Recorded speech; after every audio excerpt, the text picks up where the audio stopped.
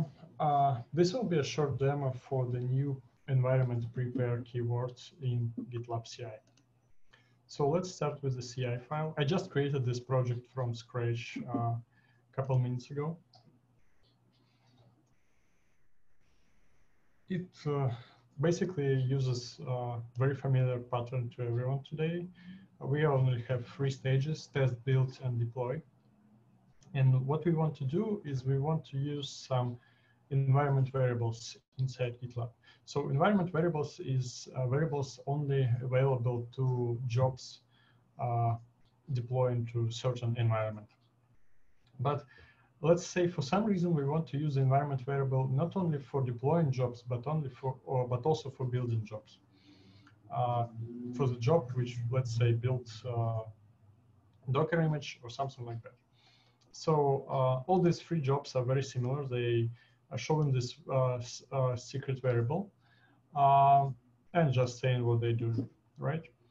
And also, in order to make this variable be present in the job, we use environment keyword inside the build and inside deploy jobs.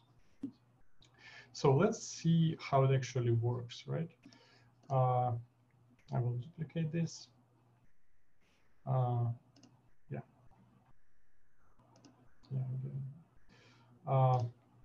Since this project just was created, the pipeline also was run a couple of minutes ago, right? So the first stage is test. And as we see, staging secret is empty here. And if we go to the building and deploying jobs, I will just go to only to build job to demonstrate this. Yeah, secret staging is present. And it looks like we achieved what we wanted to. But there is a problem. Let's go to the environments. Yeah. And if we go to the environment view, we see that GitLab thinks that we actually deployed to this environment twice in the pipeline over a few seconds. So why is that? Basically, every time you specify the environment keyword inside the gitlab.ci, GitLab thinks that this job deploys to environment. And yeah, this is just a little annoying to have a couple jobs here, but it also actually breaks the workflow. GitLab has a feature which allows you to stop old deployment jobs from executing and overriding your newly deployed environment. So if you have a long pipeline and the newer pipeline already finished and deployed to, let's say, production, you don't want the older pipeline to rewrite this and deploy the older version, right? So GitLab will cancel this job for you if you set the settings right.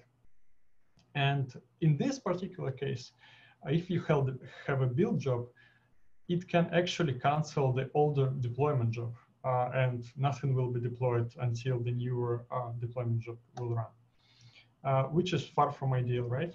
And also, if you have multiple jobs and accessing environment variables, they also they all can cancel each other in weird ways.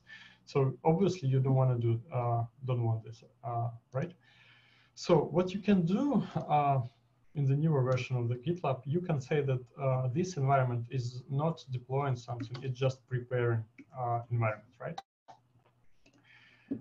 And if I commit this, let's commit directly to master, just to speed up things.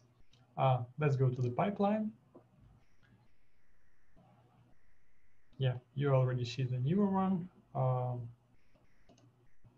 So let's look at the testing job.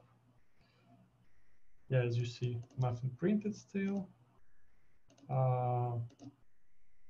Build job still has access to the staging secret, as well as, sorry, give me a second. Okay. Yeah. And also, the deployment job also has this access to this secret. I will just briefly open it. Yeah. So let's go to the environment one more time. So this is our staging environment. It was updated 25 seconds ago. And as you see, now we only have one successful deployment to the environment. And also, since deployment isn't created, GitLab will not prevent this build job. They will not be canceled by a newer deployment job, and they will not cancel any other jobs. So they just preparing environments. They have access to environment variables, but they are not subject to this cancellation behavior. And this way you can just annotate that this job is preparing something, but not actually deploying anywhere. And your environment view will be better, like shorter and actually more true, right? Yeah, and if you have any notifications about deployments, they also will not be duplicated. Yeah, thanks.